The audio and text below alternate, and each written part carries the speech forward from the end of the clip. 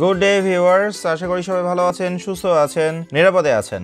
কল্লোলস accounting relation আপনাদেরকে স্বাগতম। আমরা এখন কস্ট কনসেপ্টস অ্যান্ড ক্লাসিফিকেশনস এই চ্যাপ্টারটি থেকে ক্লাস করছি এবং এই চ্যাপ্টারটি থেকে আজকের ক্লাসেও আমরা খুবই গুরুত্বপূর্ণ একটা প্রিভিয়াস এর কোশ্চেনের সমাধান নিয়ে আলোচনা করব এবং আজকের ক্লাসেও আমরা একটা টেন্ডার শিটের অঙ্ক নিয়ে আলোচনা করব যা প্রিভিয়াস কয়েকবার পরীক্ষাতে এসেছে।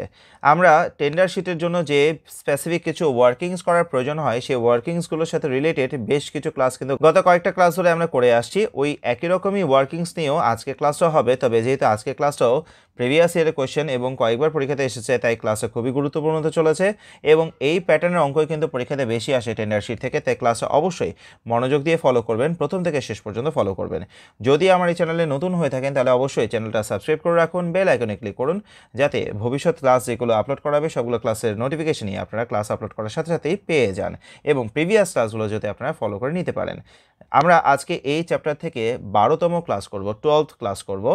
আগে যে ক্লাসগুলো আপলোড করা হয়েছে সেই ক্লাসগুলো যদি আপনারা মিস করে থাকেন সবগুলো ক্লাসের লিঙ্কের নিচে ডেসক্রিপশন বক্সে দেওয়া আছে এবং কস্ট কনসেপ্টস অ্যান্ড ক্লাসিফিকেশনস নামে একটা প্লেলিস্টও আমার এই চ্যানেলে তৈরি করা আছে, সেই প্লেলিস্টের লিঙ্কও নিচে ডেসক্রিপশন বক্সে দেওয়া আছে, আই আইকনে দেওয়া আছে এবং ভিডিও শেষে এন্ড স্ক্রিনে দেওয়া আছে। সেই প্লেলিস্টে গেলেও আপনারা এই চ্যাপ্টারের সাথে রিলেটেড সবগুলো ক্লাস প্রথম থেকে শেষ পর্যন্ত সিরিয়ালভাবে ফলো করে নিতে পারবেন। আমার এই চ্যানেলে বিবিএ এবং এমবিএস এর সাথে রিলেটেড আরও বিভিন্ন গুরুত্বপূর্ণ চ্যাপ্টার নিয়ে কমপ্লিট লেকচার্স রেডি করা আছে, সবগুলো চ্যাপ্টার নিয়ে আলাদা আলাদাভাবে প্লেলিস্টও তৈরি করা আছে, সবগুলো প্লেলিস্টের লিঙ্কে নিচে ডেসক্রিপশন বক্সে দেওয়া আছে এবং আমার এই চ্যানেলে প্লেলিস্ট নামে একটা অপশন আছে, সেই প্লেলিস্ট অপশনে গেলেও আপনারা আপনাদের প্রতিশোধ চ্যাপ্টার প্লেলিস্টে পেয়ে যাবেন এবং সেই প্লেলিস্টেও আপনারা ওই চ্যাপ্টারের সাথে রিলেটেড প্রিভিয়াস কোয়েশ্চেনের সমাধান, বেসিক কনসেপ্টস এবং পরীক্ষা উপযোগী আরও বিভিন্ন অঙ্কের সমাধান নিয়ে আলোচনা পেয়ে যাবেন। আপনাদের যে কোনো একটা নির্দিষ্ট চ্যাপ্টার প্লেলিস্ট ফলো করলে আপনাদের ওই চ্যাপ্টার সম্পর্কে সম্পূর্ণ ধারণা হয়ে যাবে, পরীক্ষা উপযোগী একটা ভালো প্রিপারেশনও হয়ে যাবে। এবার চলুন আমরা আমাদের আজকে যে অঙ্কের সমাধান নিয়ে আলোচনা করব সেই অঙ্কের প্রশ্নটাতে চলে যাচ্ছি। এখানে যে তথ্যগুলো দেওয়া আছে তার উপর ভিত্তি করে আমাদেরকে একটা কস্ট শিট করতে হবে এবং নিচে তথ্যগুলোর উপর ভিত্তি করে আমাদেরকে একটা টেন্ডার শিট করতে হবে, অর্থাৎ এই অঙ্কটাতে আমাদেরকে দুইটা কস্ট শিট তৈরি করে নেওয়ার প্রয়োজন। আর একটা কস্ট শিট অথবা স্টেটমেন্ট অফ কস্ট কীভাবে তৈরি করতে হয় তা নিয়ে কিন্তু আমরা এই চ্যাপ্টারের সাথে রিলেটেড প্রথম দিকের ক্লাসগুলোতে ডিটেইল আলোচনা করেছি। আপনারা যারা এই চ্যাপ্টারের ক্লাসেসগুলো প্রথম থেকে সিরিয়ালভাবে ফলো করে আসছেন আপনারা সবাই খুব ভালো মতনই জানেন কীভাবে একটা কস্ট শিট তৈরি করতে হয়। আর যারা নতুন আছেন তারা অবশ্যই লিঙ্ক থেকে প্রিভিয়াস ক্লাসেসগুলো ফলো করে নেবেন, তাহলে আরও খুব ভালো মতনই একটা কস্ট শিট কীভাবে তৈরি করতে হয় সেই বিষয় সম্পর্কে জেনে নেবেন। যদিও একটা কস্ট শিট তৈরি করাটা খুব একটা কঠিন বিষয় নয়, খুব সহজ একটা বিষয়, এই অঙ্ক থেকে আলোচনা করার সময় তো আপনারা হয়তো বিষয়টাকে অনুধাবন করতে পারবেন। চলুন এবার আমরা প্রশ্নটা পড়ছি। From the following particulars prepare a statement of cost showing cost of র materials used, cost of production, total cost, percentage of works on cost to productive wages and percentage of office on cost to cost of production. এখানে আমাদেরকে প্রথমে একটা statement করে এ statement of cost, একটা cost statement করে সেখান থেকে cost of র ম্যাটেরিয়ালস ইউজডকে দেখাতে হবে, কস্ট অফ প্রোডাকশনকে দেখাতে হবে, টোটাল কস্টকে দেখাতে হবে। তো প্রথমে কস্ট স্টেটমেন্ট থেকে কিন্তু আমরা এই তিনটা ইনফরমেশনকে বের করব এবং এই তিনটা ইনফরমেশন যা বের হবে তার উপরে ভিত্তি করে আবার পার্সেন্টেজ অফ ওয়ার্কস অন কস্টকে বের করতে হবে এবং পার্সেন্টেজ অফ অফিস অন কস্টকে বের করতে হবে। এই percentage of works on cost এবং পার্সেন্টেজ অফ অফিস অন কস্টগুলো কিন্তু আমরা কস্ট শিটের বাইরে আলাদাভাবে উপস্থাপন করব। কস্ট শিটের মধ্যে আমরা টোটাল কস্ট পর্যন্তই দেখাবো এবং এই ইনফরমেশনগুলো বের করার জন্য আমাদের কিছু তথ্য প্রশ্নে দেওয়া আছে। স্টক অফ ফিনিশ গুডস হচ্ছে কি 56,000 টাকা, ডেট হচ্ছে কি 31 ডিসেম্বর 2010 এবং স্টক অফ র ম্যাটেরিয়ালস দেওয়া আছে 31 ডিসেম্বর 2010-এ 25,600 টাকা।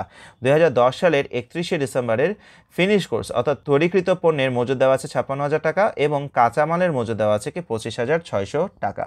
এখানে আবারও দুটা মজুদ পণ্যের হিসাব দেওয়া আছে। স্টক অফ ফিনিশ গুডস হচ্ছে কি 31/12/2011-তে হচ্ছে কি 60,000 টাকা এবং স্টক অফ র ম্যাটেরিয়ালস হচ্ছে কি 31/12/2011-তে 27,200 টাকা। তাহলে আমরা সালটা যদি একটু খেয়াল করি এখানে দেখা যাচ্ছে 2010 সালে 31 ডিসেম্বরে ব্যালেন্স দেওয়া আছে আর এখানে 2011 সালে 31 ডিসেম্বরে ব্যালেন্স দেওয়া আছে। তাহলে আমরা বুঝতে পারছি কি 2010 সালে 31 ডিসেম্বরে যেগুলো ব্যালেন্স তা 2011 সালের জন্য হচ্ছে কি প্রারম্ভিক ব্যালেন্স, অর্থাৎ এখানে প্রথম দুটো হচ্ছে কি ওপেনিং স্টক এবং নিচের দুটো হচ্ছে কি ক্লোজিং স্টক। এখানে opening stock of finish goods এবং closing stock of finish goods দেওয়া আছে, এরপর এখানে ওপেনিং স্টক অফ র ম্যাটেরিয়ালস এবং ক্লোজিং স্টক অফ র ম্যাটেরিয়ালস দেওয়া আছে। তবে অঙ্কের কোথাও ওয়ার্ক ইন প্রসেস দেওয়া নেই, তাহলে ওয়ার্ক ইন প্রসেস যেহেতু দেওয়া নেই ওয়ার্ক ইন প্রসেসের ব্যবহারও আমাদের অঙ্কে আসবে না। তো এখানে আমাদের তাহলে opening stock of finish goods এবং ওপেনিং স্টক অফ র ম্যাটেরিয়ালসের ভ্যালু দেওয়া আছে, তার সাথে পারচেস অফ র materials, productive wages, sell of finish goods. Sell of finish goods মানে কি তৈরিকৃত পণ্যের বিক্রয় মূল্য, এটা আমাদের টোটাল সেলসটা দেওয়া আছে 11,84,000 টাকা। ওয়ার্কস ওভারহেড দেওয়া আছে 87,472 টাকা। অফিস অ্যান্ড অ্যাডমিনিস্ট্রেটিভ এক্সপেন্সেস দেওয়া আছে 71,048 টাকা।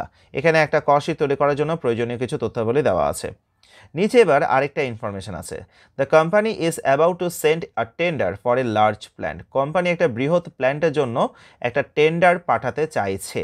The costing department estimates that the materials required would cost টাকা 40,000 and wages two workman for making the plant would cost টাকা 24,000। কস্টিং ডিপার্টমেন্ট অনুমান করছে কি নতুন যে প্ল্যান্টের জন্য টেন্ডার পাঠাবে সেই টেন্ডার বাবদ তারা ম্যাটেরিয়াল বাবদ খরচ করবে 40,000 টাকা, ওয়েজেস বাবদ খরচ করতে হতে পারে 24,000 টাকা। এবং বলা হচ্ছে কি the tender is two be made at a net profit of 25% on selling price. টেন্ডারটা selling প্রাইসের উপরে 25% মুনাফা হিসাবে আমাদেরকে টেন্ডার প্রাইসটাকে ধার্য করতে হবে। Show what amount of tender would be if it is based on the above rate of percentage. তাহলে টেন্ডারের অ্যামাউন্টটা কত হবে বা টেন্ডার প্রাইস বা টেন্ডারের বিক্রয় মূল্যটা কত হবে তা উপরের এই পার্সেন্টেজগুলোর উপরে ভিত্তি করে বের করতে হবে। আমরা এখানে দেখছি যে কি একটা টেন্ডার শিট তৈরি করার জন্য ম্যাটেরিয়ালের খরচ দিয়েছে এবং ওয়েজেসের খরচ দিয়েছে, কিন্তু আমরা এখানে যে কস্ট শিটটা দেখছি এখানে কিন্তু ম্যাটেরিয়াল এবং ওয়েজেস ছাড়াও এখানে ফ্যাক্টরি ওভারহেডের বিষয় আছে, ওয়ার্কস ওভারহেড খরচ আছে, অফিস অ্যান্ড অ্যাডমিনিস্ট্রেটিভ এক্সপেন্স খরচ আছে। এই দুইটা খরচ টেন্ডার শিটের ক্ষেত্রে কত হবে তা কিন্তু উল্লেখ করে দেয়নি। টেন্ডার শিটের জন্য ম্যাটেরিয়ালের খরচ এবং ওয়েজেসের খরচটা সরাসরিভাবে দেওয়া আছে, কিন্তু ওয়ার্কস ওভারহেড এবং অফিস অ্যান্ড অ্যাডমিনিস্ট্রেটিভ এক্সপেন্সের খরচ কত হবে তা কিন্তু উল্লেখ করে দেয়নি। আর এই বিষয়গুলো বলা হচ্ছে কি উপরে আমাদের যে দুটো পার্সেন্টেজ করতে হবে, ওয়ার্কস কস্টের পার্সেন্টেজ এবং অফিস অন কস্টের পার্সেন্টেজ যেগুলো করতে হবে সেই পার্সেন্টেজগুলোর উপর ডিপেন্ড করে কিন্তু টেন্ডার শিটও আমাদেরকে এই খরচগুলোকে অ্যাপ্লাই করতে হবে। তাহলে আমরা প্রথমে যখন এই ইনফরমেশনগুলোকে বের করে নেব তার উপরে ভিত্তি করে আমরা টেন্ডার শিটটাকেও তৈরি করে নিতে পারবো। টেন্ডার মানে হচ্ছে কি দরপত্র, আমরা এটার বাংলা নিশ্চয়ই জানি সবাই। টেন্ডারের বাংলা হচ্ছে কি দরপত্র। এখানে একটা দরপত্র মূল্য কত তার নির্ণয় করতে হবে, তার জন্য আরেকটা নতুন কস্ট শিট তৈরি করতে হবে। তো প্রথমে আগে একটা কস্ট শিট যেটা রিকোয়ারমেন্ট আছে সেই কস্ট শিটটা তৈরি করে এই ইনফরমেশনগুলো বসিয়ে কস্ট অফ র materials used, cost of production, total cost এই বিষয়গুলোকে বের করে নিই। চলুন এবার আমরা অঙ্কটা সমাধানে চলে যাচ্ছি। প্রথমে আমরা এখানে স্টেটমেন্ট অফ কস্ট লিখে নিলাম, পার্টিকুলার্স এবং একটা টাকার কলাম। সেটা শুরু করতে হবে কি ওপেনিং স্টক অফ র ম্যাটেরিয়ালস দিয়ে। এখানে ওপেনিং স্টক অফ র ম্যাটেরিয়ালস দেওয়া আছে 25,600 টাকা, সেটা প্রথমে লিখে নিয়েছে। তার সাথে আমরা পারচেস অফ র ম্যাটেরিয়ালসকে যোগ করব। পারচেস অফ র ম্যাটেরিয়ালস হচ্ছে কি 5,84,000 টাকা, যোগ করার পর যোগফল হচ্ছে কি 6,09,600 টাকা। সেখান থেকে ক্লোজিং স্টক অফ র ম্যাটেরিয়ালসকে বিয়োগ করতে হবে। আর এখানে ক্লোজিং স্টক অফ র ম্যাটেরিয়ালস প্রশ্ন দেওয়া আছে 27,200 টাকা, সেটা বিয়োগ করার পরে আমরা র ম্যাটেরিয়ালস ইউজকে পেয়ে গেছি 5,82,400 টাকা, যেটা হচ্ছে কি আমাদের ফার্স্ট রিকোয়ারমেন্ট। রিকোয়ারমেন্ট এ হচ্ছে কি কস্ট অফ র ম্যাটেরিয়ালস ইউজ, সেটা নির্ণয় করা হয়ে গেছে। এবার তার সাথে আমরা ডিরেক্ট এক্সপেন্সেসগুলোকে যোগ করব। ডিরেক্ট এক্সপেন্সেসের মধ্যে এখানে প্রোডাক্টিভ ওয়েজেস আছে। এই প্রোডাক্টিভ ওয়েজেসকে আমরা সাধারণভাবে জানি কি ডিরেক্ট ওয়েজেস।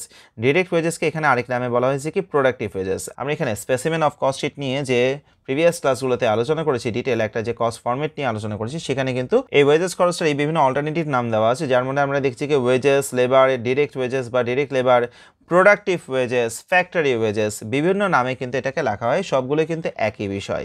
তাহলে এখানে প্রোডাক্টিভ ওয়েজেস সেটা হচ্ছে কি একটা ডিরেক্ট এক্সপেন্সেস, তাই আমরা এখানে বসিয়ে দিয়েছি প্রোডাক্টিভ ওয়েজেস 3,97,000 টাকা, যোগ করার পরে প্রাইম কস্টকে পেয়ে গেছি। প্রাইম কস্টের সাথে এবার আমরা ওয়ার্কস ওভারহেড অথবা ফ্যাক্টরি ওভারহেডকে যোগ করব। Factory overhead, works overhead, manufacturing overhead, production overhead এগুলো সবগুলোই একই কথা।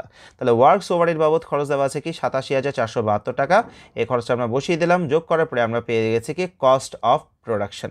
সাধারণভাবে ওয়ার্কস ওভারহেডকে যোগ করার পরে পাওয়া যায় কি ওয়ার্কস কস্ট অথবা ফ্যাক্টরি কস্ট, তার সাথে opening stock of work in process যোগ এবং closing stock of work in প্রসেসকে বিয়োগ করার পরে কস্ট অফ প্রোডাকশনকে পাই। কিন্তু যেহেতু এখানে কোনো প্রকার ওয়ার্ক ইন প্রসেস নাই, তাই এখানে ওয়ার্কস কস্টটাই হয়ে যাচ্ছে কি কস্ট অফ প্রোডাকশন। তাই এটাকে আমরা রিকোয়ারমেন্ট বি আকারে লিখতে পারি cost of production. Requirement B works cost অথবা কস্ট অফ প্রোডাকশন হচ্ছে কি 10,66,872 টাকা। এর সাথে এবার আমাদের ওপেনিং স্টক অফ ফিনিশ গুডসকে যোগ করতে হবে এবং ক্লোজিং স্টক অফ ফিনিশ গুডসকে বিয়োগ করতে হবে কস্ট অফ গুডস সোল্ডকে বের করার জন্য। প্রশ্ন অনুসারে opening stock of finish goods হচ্ছে কি 56,000 টাকা, সেটা লিখে নিলাম।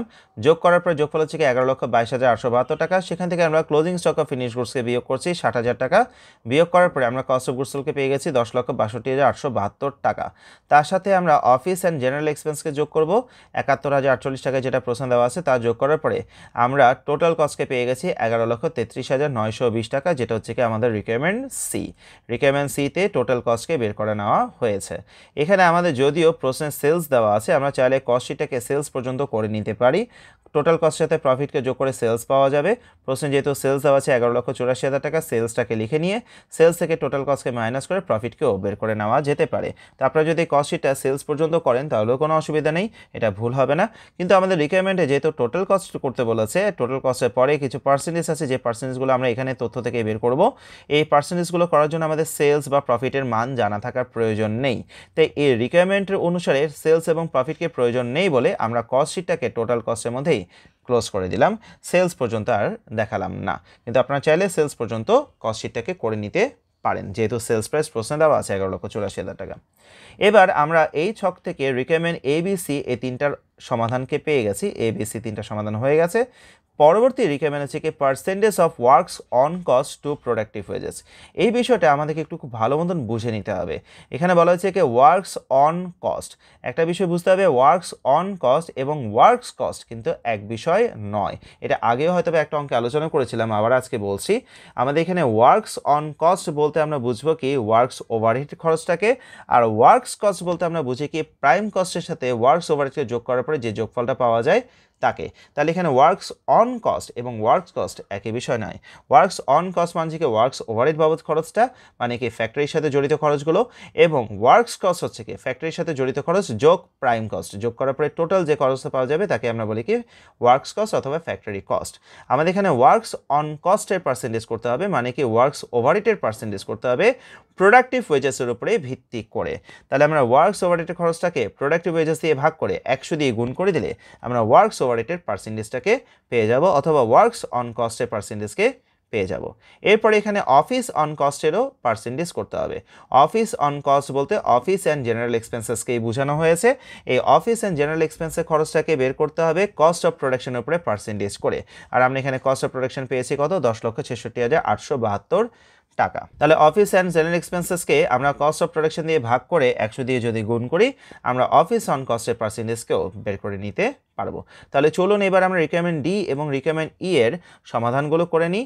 আমরা এখানে রিকোয়ারমেন্ট ডি এর হিসাব দেখছি কি the percentage of works on cost to productive wages. Works on কস্টের percentage করব প্রোডাক্টিভ ওয়েজেসের উপরে ভিত্তি করে, বিকজ আমাদের প্রোডাক্টিভ ওয়েজেসের উপরে ভিত্তি করে করতে বলেছে। তাই ওয়ার্কস অন কস্ট অথবা ওয়ার্কস ওভারহেডটা থাকবে উপরে, প্রোডাক্টিভ ওয়েজেস থাকবে কি নিচে, গুণ 100। আমরা ওয়ার্কস ওভারহেডের খরচ আমরা দেখছি এখানে 87,472 টাকা আছে, এবং প্রোডাক্টিভ ওয়েজেস হচ্ছে কি 3,97,000 টাকা, ভাগ করার পর 100 দিয়ে গুণ করার পর রেজাল্ট হচ্ছে কি 22.03%। এরপরে আমরা অফিস অন কস্টের পার্সেন্টেজ করব কস্ট অফ প্রোডাকশনের উপর ভিত্তি করে, the percentage of office on cost to cost of production. আমরা উপরে অফিস অ্যান্ড জেনারেল এক্সপেন্সকে লিখবো, নিচে ওয়ার্কস কস্টকে লিখছি। অফিস অন কস্ট বলতে অফিস অ্যান্ড অ্যাডমিনিস্ট্রেটিভ এক্সপেন্সকেই বোঝানো হয়, সেটা আগেই বলেছি। আমরা অফিস অ্যান্ড জেনারেল এক্সপেন্স লিখলাম, নিচে কস্ট অফ প্রোডাকশন ইন্টু 100। আমরা আগের ছকে দেখেছি কস্ট অফ প্রোডাকশন পাওয়া গেছে কি 10,66,872 টাকা, এবং অফিস অ্যান্ড জেনারেল এক্সপেন্স হচ্ছে কি 71,048 টাকা। এটাকে ভাগ করার পর 100 দিয়ে গুণ করার পর রেজাল্ট হচ্ছে কি 6.66%। এখানে অ্যাকচুয়ালি রেজাল্টে 6.65666 এরকমভাবে একটা রেজাল্ট এসেছিল, যাকে আমরা দুটো ডেসিমাল প্লেসে প্রকাশ করছি, দশমিকের পরে 2 স্থান পর্যন্ত নিয়ে প্রকাশ করছি, যেটা হচ্ছে কি 6.66%। এবার আমাদের পরবর্তী যে রিকোয়ারমেন্টটা আছে সেটা সমাধান করছি। এখানে আমরা এখন রিকোয়ারমেন্ট এ থেকে ই পর্যন্ত সমাধান করে নিয়েছি। এরপরে প্রশ্নের শেষের অংশে আরেকটা রিকোয়ারমেন্ট করতে হবে, সেটা হচ্ছে কি আমাদেরকে একটা টেন্ডার শিট করে সেই টেন্ডার শিট থেকে টেন্ডার প্রাইস কত তার নির্ণয় করতে হবে, বা টেন্ডারের সেলিং প্রাইস কত তার নির্ণয় করতে হবে। তার জন্য আমরা একটা টেন্ডার কস্ট শিট এখানে করছি। তো টেন্ডার কস্ট শিটেও এটা একটা উৎপাদন ব্যয় বিবরণী, আর উৎপাদন ব্যয় বিবরণীর জন্য প্রথমে অবশ্যই র ম্যাটেরিয়ালস খরচকেই লাগবে। আর টেন্ডারের জন্য র ম্যাটেরিয়ালস খরচ কত দরকার তা প্রশ্নে দেওয়াই আছে 40,000 টাকা। আমরা র ম্যাটেরিয়ালস বাবদ খরচ লিখে দিলাম 40,000 টাকা। তার সাথে বিভিন্ন ডিরেক্ট এক্সপেন্সেসগুলোকে যোগ করতে হবে। ডিরেক্ট এক্সপেন্সের মধ্যে এখানে ওয়েজেস দেওয়া আছে 24,000 টাকা, তাই আমরা প্রোডাক্টিভ ওয়েজেস লিখে দিলাম 24,000 টাকা। যোগ করার পরে প্রাইম কস্ট পেয়ে গেছে কি 64,000 টাকা। তবে একটা কস্ট শিট করতে হলে কিন্তু শুধুমাত্র প্রাইম কস্ট পর্যন্ত ক্যালকুলেশন করলে চলবে না, অবশ্যই প্রাইম কস্টের সাথে ফ্যাক্টরি ওভারহেড অথবা ওয়ার্কস ওভারহেডকে যোগ করতে হবে, কারণ উৎপাদনের সাথে জড়িত প্রধান উৎপাদন খরচগুলো হচ্ছে যে কি ম্যাটেরিয়ালস, ওয়েজেস অ্যান্ড হচ্ছে যে কি ফ্যাক্টরি ওভারহেডস। এই তিনটা খরচ ছাড়া কিন্তু কোনো পণ্যই উৎপাদন করা পসিবল নয়। তাই এখানে অবশ্যই প্রাইম কস্টের পরে ফ্যাক্টরি ওভারহেড অথবা ওয়ার্কস ওভারহেডকেও বসাতে হবেই। কিন্তু ওয়ার্কস ওভারহেডটা কত টাকা তা প্রশ্নে দেওয়া ছিল না, টেন্ডার শিটের জন্য ওয়ার্কস ওভারহেড কত তা দেওয়া ছিল না। প্রশ্নে বলেছে উপরের রেটগুলোকে ব্যবহার করার জন্য। উপরের রেট বলতে রিকোয়ারমেন্ট ডি এবং ই এর রেটগুলোর কথা বলেছে। আর রিকোয়ারমেন্ট ডি থেকে আমরা পার্সেন্টেজ অফ ওয়ার্কস অন কস্টের হিসাব পেয়েছি কি 22.03%। তাহলে আমরা এই 22.03%টা নতুন কস্ট শিটের মধ্যে ব্যবহার করব। তবে নতুন কস্ট শিটে ব্যবহার করার সময়তে প্রশ্ন অনুসারে এই 22.03% ব্যবহার করতে হবে কি প্রোডাক্টিভ ওয়েজেসের উপরে। আর নতুন কস্ট শিটে প্রোডাক্টিভ ওয়েজেস হচ্ছে কি 24,000 টাকা। 24,000 টাকার উপরে 22.03% করার পরে আমরা ওয়ার্কস ওভারহেডকে পেয়ে গেছি। এবার প্রাইম কস্টের সাথে ওয়ার্কস ওভারহেডকে যোগ করার পরে আমরা কস্ট অফ প্রোডাকশনকে পেয়ে গেছি। কস্ট অফ প্রোডাকশনের সাথে এবার আমাদেরকে যোগ করতে হবে অফিস অ্যান্ড অ্যাডমিনিস্ট্রেটিভ এক্সপেন্সেস। যদিও একটা কস্ট শিটের জন্য বা উৎপাদন ব্যয় করার জন্য অফিস অ্যান্ড জেনারেল এক্সপেন্স যে করতেই হবে তা কিন্তু নয়, কিন্তু আমরা এটা যে প্রতিষ্ঠানের হয়ে অঙ্ক করছি সে প্রতিষ্ঠানে যেহেতু সামগ্রিকভাবে অফিস অ্যান্ড অ্যাডমিনিস্ট্রেটিভ এক্সপেন্স বাবদ একটা খরচ হয়ে থাকে, তাই যখন তারা একটা টেন্ডার শিট তৈরি করবে বা টেন্ডারের কাজ করবে তখনই কিন্তু তাদের অফিস অ্যান্ড অ্যাডমিনিস্ট্রেটিভ এক্সপেন্সটা থাকবে। যেহেতু তাদের পূর্ববর্তী বছরে অফিস অ্যান্ড অ্যাডমিনিস্ট্রেটিভ এক্সপেন্স করা হয়েছিল, তাই টেন্ডারের জন্য অফিস অ্যান্ড অ্যাডমিনিস্ট্রেটিভ এক্সপেন্সটা খরচ করতে তাদেরকে হবে। কিন্তু অফিস অ্যান্ড অ্যাডমিনিস্ট্রেটিভ বাবদ খরচ কত টাকা তা কিন্তু প্রশ্নে না দিয়ে বলেছে উপরের রেটকে ব্যবহার করার জন্য। তাই আমরা এখানে অফিস অ্যান্ড জেনারেল এক্সপেন্সে যে রেটটা পেয়েছি 6.66%, সেই রেটটাই আমরা নতুন টেন্ডার শিটের ক্ষেত্রেও ব্যবহার করব। তাই নতুন টেন্ডার শিটে আমরা অফিস অ্যান্ড জেনারেল এক্সপেন্স লিখছি এই কস্ট অফ প্রোডাকশনের উপরে 6.66%, যেটা অ্যামাউন্ট আমরা পেয়ে গেছি। যোগ করার পরে আমরা টোটাল কস্টকে বের করে নিলাম। এবার টোটাল কস্টের সাথে প্রফিটকে যোগ করে দিলে আমরা পেয়ে যাব কি টেন্ডার প্রাইস। এক্ষেত্রে প্রফিটের পার্সেন্টেজটা কিন্তু প্রশ্নে বলে দিয়েছে 25% হবে সেলিং প্রাইসের উপরে। তাহলে সেলিং প্রাইসের উপরে যদি 25% প্রফিট করতে হয় তাহলে সেলিং প্রাইসকে ধরতে হবে কি 100% বা 100 টাকা। সেলিং প্রাইস 100% থেকে প্রফিট 25% যদি আমরা বিয়োগ করি তাহলে কস্ট পাওয়া যাবে কি 75%। তাহলে এখানে যে আমরা টোটাল কস্টটা পেয়েছি সেটা হচ্ছে কি 75% হিসাব। এটাকে এবার 75 দিয়ে ভাগ করে 25 দিয়ে যদি আমরা গুণ করি তাহলে প্রফিটকে পেয়ে যাব। এইরকম ক্যালকুলেশন কিন্তু আমরা এই চ্যাপ্টার থেকে কয়েকটা ক্লাসে করে এসেছি, তাই আপনারা নিশ্চয়ই বুঝতে পেরেছেন। এখানে সেলসকে আমরা 100% ধরে নিব, বিকজ প্রফিটটা সেলসের উপরে বলেছে। সেলস যদি 100% হয় তাহলে প্রফিট হচ্ছে কি 25%, তাহলে কস্ট হতে হবে কি 75%। তাহলে এখানে কস্ট হচ্ছে কি 75% হিসাব, তাকে 75 দিয়ে ভাগ করে 25 দিয়ে গুণ করার পরে প্রফিটকে পেয়ে গেছি 24,634 টাকা। যোগ করার পরে টেন্ডার প্রাইস হচ্ছে কি 98,536 টাকা। তাহলে আমাদের পরবর্তী অংশে যে রিকোয়ারমেন্ট ছিল টেন্ডার প্রাইসটাকে বের করা, তা আমাদের ক্যালকুলেশন করা হয়ে গেছে। আজকের এই অঙ্কটা কিন্তু পরীক্ষার জন্য খুবই ইম্পর্টেন্ট একটা অঙ্ক, বিকজ এই প্যাটার্নের বেশ কিছু অঙ্ক পরীক্ষাতে বারবার করে এসেছে, তাই আপনারা ভালো মতন ফলো করবেন। এখানে টেন্ডার শিট থেকে কিন্তু পরীক্ষাতে অনেক অঙ্কই পরীক্ষাতে এসেছে। আমরা সবগুলো অঙ্ক নিয়ে এখানে সমাধান নিয়ে আলোচনা করছি না, কারণ এখানে সবগুলো অঙ্ক নিয়ে আলোচনা করতে গেলে তাহলে কিন্তু ক্লাসের সংখ্যা অনেকগুলো বেড়ে যাবে। কিন্তু এই প্যাটার্ন থেকে অনেকগুলো অঙ্ক পরীক্ষাতে এসেছে বলে আপনারা এই প্যাটার্নের একটা দুটো অঙ্ক আমি যে লেকচারগুলো আপলোড করেছি সেখান থেকে ফলো করলে কিন্তু আপনারা প্রিভিয়াস ইয়ারের সবগুলো অঙ্কের সমাধানই করে নিতে পারবেন। তাই এই চ্যাপ্টারের সাথে রিলেটেড যে ক্লাসেসগুলো আমি আপলোড করছি সেগুলো খুব মনোযোগ দিয়ে ভালো মতন গুরুত্ব সহকারে ফলো করবেন, যাতে পরীক্ষাতে অন্যান্য এই প্যাটার্নের অঙ্কগুলো যেগুলো এসেছে সেই সবগুলো অঙ্ক যাতে আপনারা বাসায় সমাধান করে নিতে পারেন। আমরা আগামী ক্লাসে এই চ্যাপ্টার থেকে আরেকটা খুবই গুরুত্বপূর্ণ এবং বেশ একটু বড় অঙ্কের সমাধান করব, যেখানে আমাদের বেশ কিছু ওয়ার্কিংস করার প্রয়োজন হবে। কিন্তু রিসেন্ট টাইমে অঙ্কটা পরীক্ষাতে 2বার এসেছে, তাই ইম্পর্টেন্টের সাথে আপনারা ক্লাসটা ফলো করবেন। আমার এখানে কিন্তু অ্যাকচুয়ালি আমরা এই চ্যাপ্টার থেকে সব গুরুত্বপূর্ণ অঙ্কের সমাধান নিয়ে আলোচনা করছি, তাই প্রতিটা ক্লাসই খুব গুরুত্বপূর্ণ, প্রতিটা ক্লাসই আপনাদের পরীক্ষার জন্য খুবই দরকার, পরীক্ষার প্রিপারেশনের জন্য খুব দরকার। তাই প্রতিটা ক্লাস আপনারা ইম্পর্টেন্সের সাথে ফলো করবেন। তাই চ্যানেলটা যদি এখনো পর্যন্ত সাবস্ক্রাইব করা না থাকে তাহলে অবশ্যই এই মুহূর্তে সাবস্ক্রাইব করে রাখুন, এবং ভবিষ্যৎ ক্লাসগুলো আপলোড করার সাথে সাথে যাতে আপনারা নোটিফিকেশন পেয়ে যান তাই বেল আইকনেও ক্লিক করে রাখুন। আগামী ক্লাসেও আপনাদেরকে সাথে পাবো এই প্রত্যাশায় আজকের ক্লাস আমি এখানে শেষ করছি। সবাইকে অনেক ধন্যবাদ।